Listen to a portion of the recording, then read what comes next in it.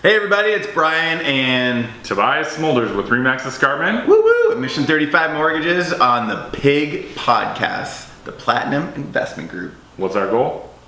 To make you fucking wealthy. Make tons of money. That's what our goal is. Financial freedom and literacy for you. Yeah, that too. All for free. Yes, totally. You know what? So thank you guys for tuning in and thank you guys for listening. And Tobias, you're totally right. We're all about getting you financially secure. So what are we talking about today? I think it's when to refinance. When to refinance. You know, your primary home, or to get you into a rental, or one of the rentals you already acquired, and to get you another one. Totally. Yeah, it's a question we get asked a lot. When to take out money. Easy answer: whenever someone gives you money. Whenever they will give you money. Yes. Yeah. Okay. Podcast over. Someone gives you money. If they give you money, take it and run. Yeah. Totally. But the reality is, you know what? It's tougher to refinance now. There's more. You can do it strategically, I would say, especially if you're on your primary residence or getting to your first, second rental. You can actually do it strategically. So let's talk about maybe. So you do it strategically so you can maximize what you're going to get out of it. Totally. So we were talking beforehand about like sort of the top 3 ways that you can do that. So what would you say the number one way is, or number one time is to refinance? Time? Yeah. Like season time? Sure. Yeah. Now, I think now, the appraiser can only go back 6 months for your comparables. So you want to get a good bunch of comparables. You can obviously watch the market and say, oh, a bunch of great houses similar to mine sold recently, or have your realtor do that for you. Yep. But August, September, we've gone through the season of the spring market, which is traditionally the best in our area. Yep. And sort of the summer's decent.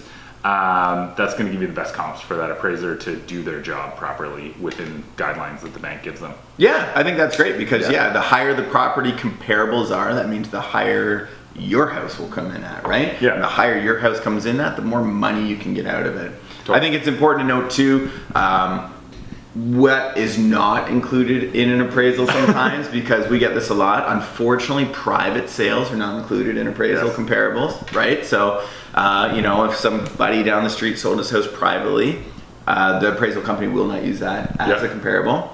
If a house is listed for sale, not a comparable, or not closed, or not closed, right? Yeah. Because and that's kind of a funny one, right? Because you could have your neighbor may have sold their house for $700,000, but it hasn't closed yet. It's not a comparable until it sells. Yes. Right? Because apparently houses don't close. Sometimes. Yeah. Not on my watch. Not on my watch. Yeah. Not on my watch. But so good to know, right?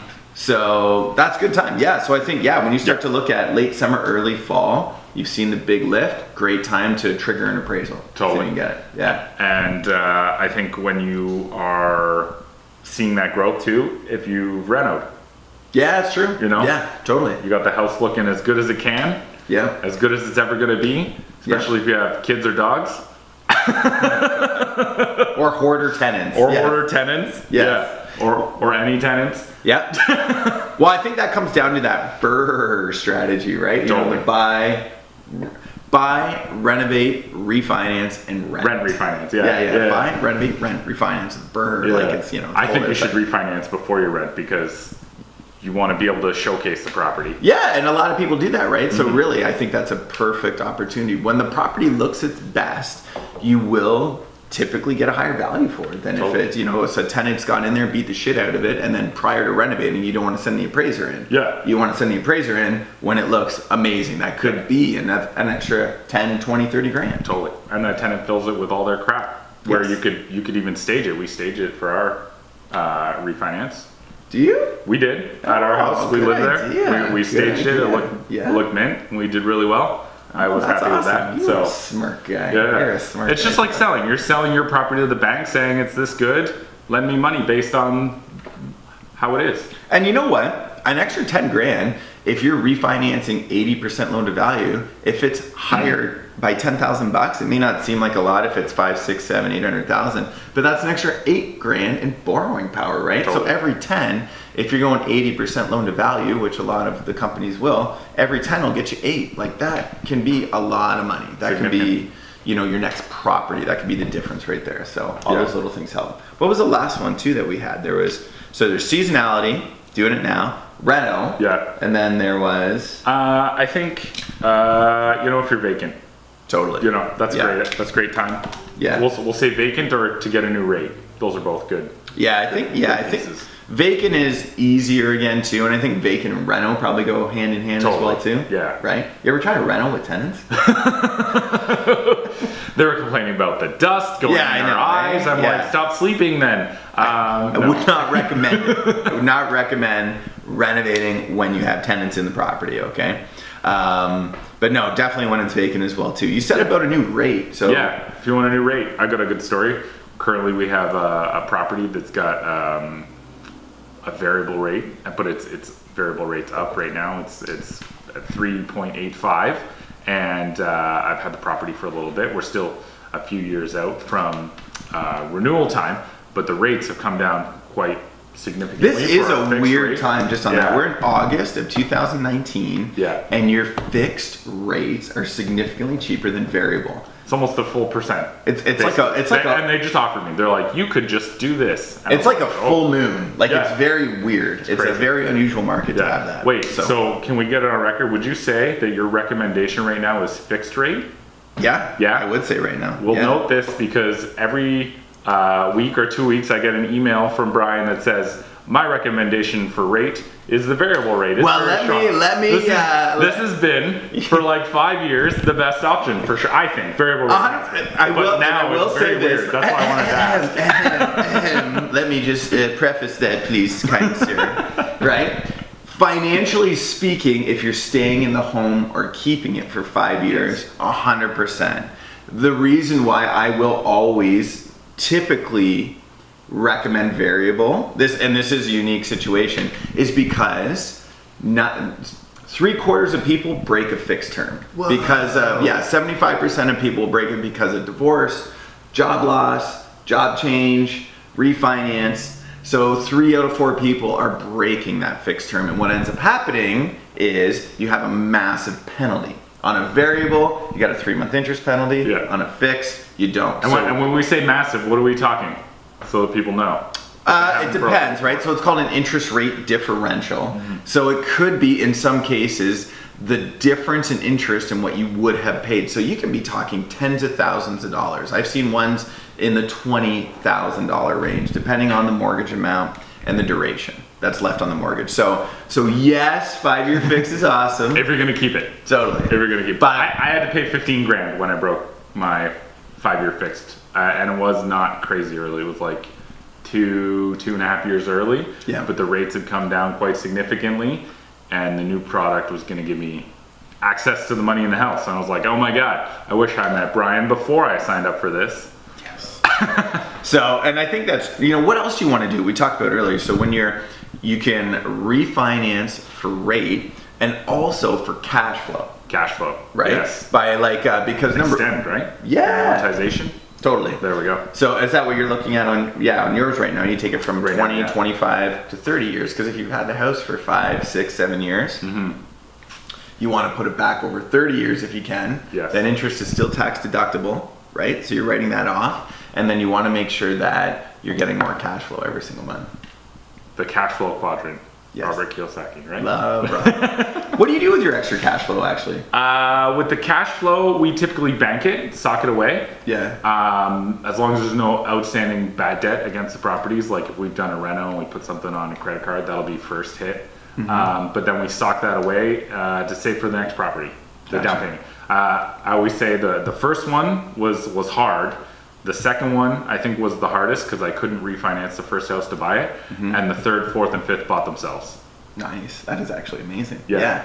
And it comes down to is like refinancing. It does get more difficult the more properties that you have. But definitely under those options, ask. Don't ever take, like one of my favorite sayings is don't take no for an answer until you give someone the opportunity to say yes. Okay? Ask your bank, ask your favorite mortgage broker, see if you can take money out of it. Because, and we said at the beginning, never say no to money. Yeah. It's kind of joking about it, but serious, because I've got an investor friend too.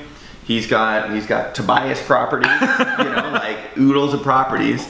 And the last one that we were able to do for him, it was with a trust company. Rate was 4.99%. it was going to give him extended amortization and give him 200,000 capital, like free capital. Wow. So he's like, yeah, absolutely, I'll take it. Like 200 grand could be another house.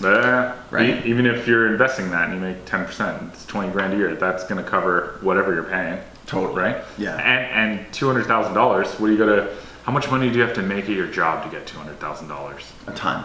400,000 take home. Yeah. Oh my gosh. After you pay our friends at the CRA, good guys, making healthcare free. Good guys. Come on, I thought we said we weren't going to lie on this podcast, Tobias. Jeez. We never know who's watching. Yeah, fair enough. Just kidding, everybody.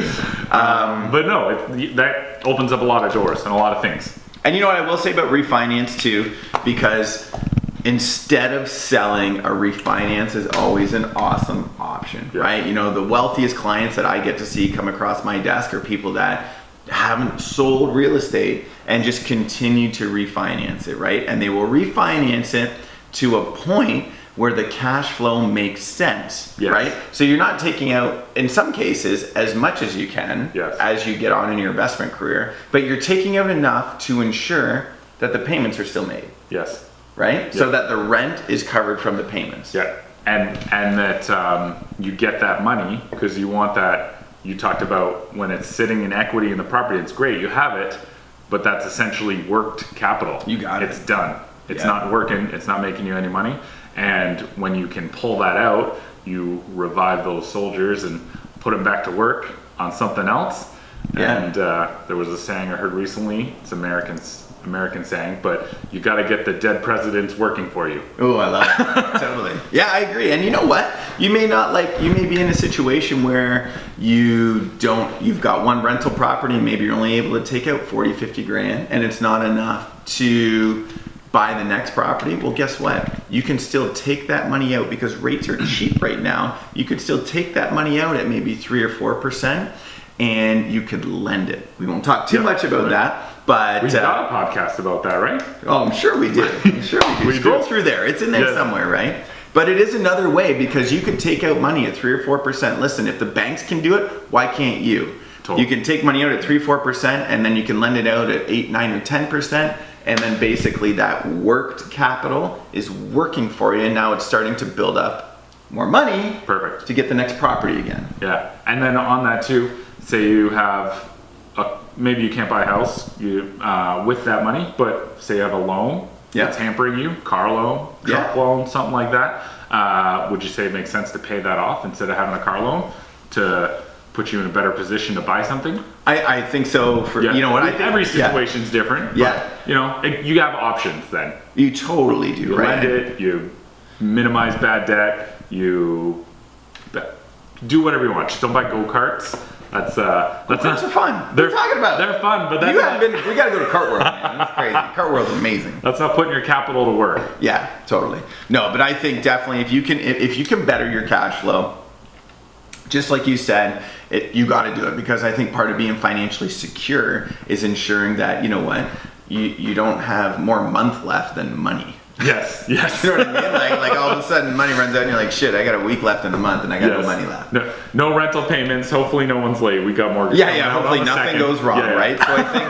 refinancing for that type of cash flow, even if it is as simple as making your cash flow better. Like I've seen clients that bought a property that were borderline cash flow negative.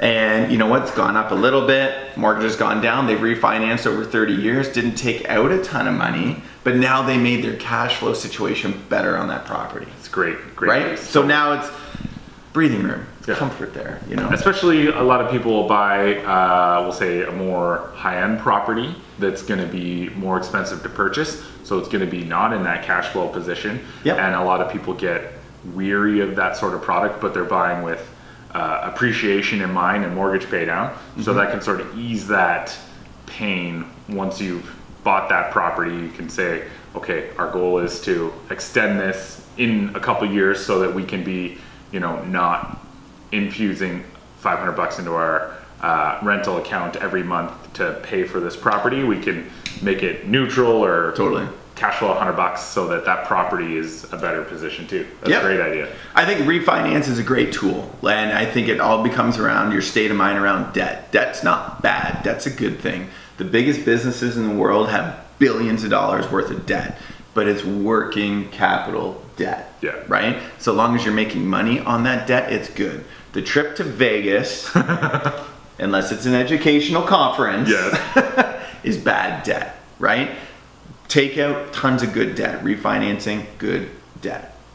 Awesome, man. I think we covered refinance. If you have any questions on refinances, let us know. We want to help you. And if you want to if you're just itching to buy that next rental property, give this guy a shout right here as well too. There we go. I'll hook you up. Awesome. Make this a fabulous day, guys. Thanks so much. That was awesome.